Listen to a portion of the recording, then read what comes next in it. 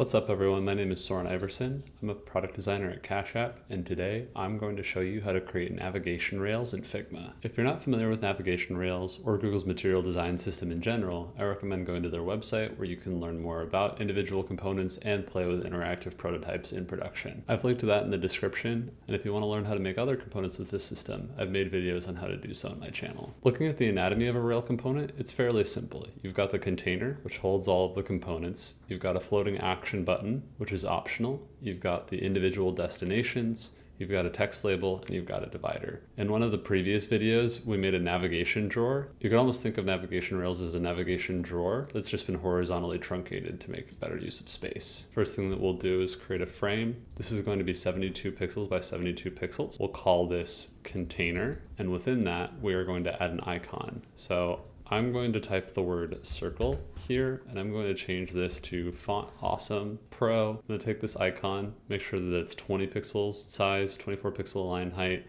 and 0% letter spacing. And then I'm going to change the width of this to 24 pixels, and I will center that within this element. Let's change this to be a lighter gray. Call this container normal. We're also going to make a version of this that's active. Let's just change this to be a file icon so that it's more clear what this is. But we're going to make this that primary color, and we're going to switch this to be solid, it's filled, and we'll call this container active.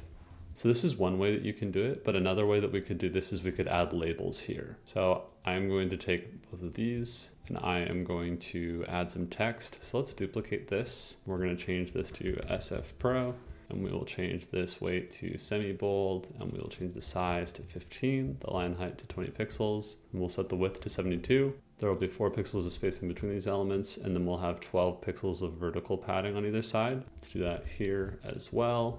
We'll change this to that active purple. Then we're going to take all of these, and we're going to change the spacing to be 20 between each, and then I'm going to create a component set here. We'll call this destination container, and the first property will be label, and then we've got another variant which is active, and by default that will be false. And so let's take both of these. It's active, which is false, but for these it's true, right? Both of these do not have a label, so this is false, and then both of these do have a label, which is true. So if I take one of these now, I'm going to change this. It can have a label, it can be active, it could be both, or I can turn both of these things off. Now I'm going to put this all into place. Let's go ahead and create a new wireframe. We'll call this desktop, and then I am going to set the background to a light gray, and then I'm going to take this frame up here, and I am going to give this 8 pixels of spacing from the top. I'm going to zoom in a little bit,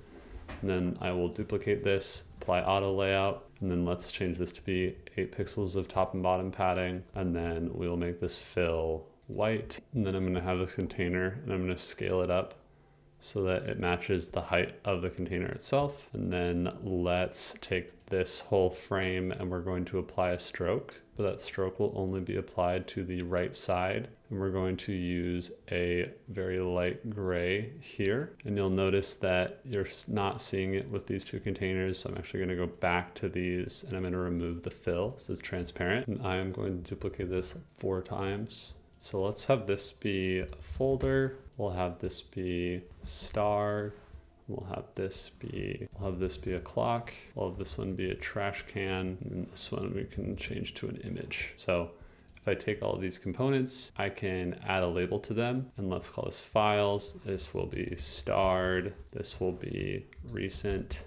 This will be images, and this will be trash. This text is feeling a little big to me, so I'm going to go in here, and I'm going to change this to 14 pixels, and I'm going to bring in the letter spacing a little bit, and I am going to take one of these and make it the active one, and that is it. So if I remove this bigger frame component, call this default, and then I'm going to make another version of this that has a floating action button. So let's go over here to my assets, and I am going to go to floating action button. I'll click and drag this in, and then let's set this to be horizontally aligned. If you're wondering how to get this, you can duplicate the Figma file that I've linked in the description below. And then I am going to actually add a light shadow here. So let's go to plugins, smooth shadow. We'll add a light shadow here, apply that. And then let's take all of these, and we will apply auto layout here.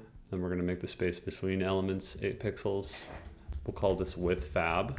Then we're going to make another version of this. This version, only the selected element will show text. So let's take all of these. We'll remove the label here. We'll say selected label, and then I'll go one more, and then we will call this compact. And I'm going to take this and I'm going to remove the label, and I am going to change the width of this to be 56 pixels. And then I'm going to take all of these elements and I am going to change the size to be 56 by 56. And you'll notice that these are not fitting within the center here. And so I'm going to take these elements and say center, center, center, center. And then I'll take these ones and I will actually group these, and I will change this to be centered, centered, and then this group will be centered as well, horizontally and vertically. So now if you look at this, all of these fit perfectly within the layer. So if you look at the desktop and tablet guidelines for material design, these are the different type of navigational rails that they have within the system. So I'm going to take all of these here and I'm going to create a component set, and I'm going to call this navigation rail, and then this property will be type. And then what I can do is in the future, if I want to create a navigation rail, I can go to select a label, I can go with fab, or I can go to compact. And then if I want to, I can detach this, and then I can easily duplicate or remove any of these items within the menu. And that's it. You now have a simple navigational rail component that you can use whenever you're designing for desktop or tablet products. Thanks so much for taking the time to watch this video. I hope that you now have a better understanding of navigational rails, how to use them, and how to make your own next time you're working on a design that uses material design systems. If you haven't already, please like, comment, and subscribe. I'm Soren, and I'll see you in the next video.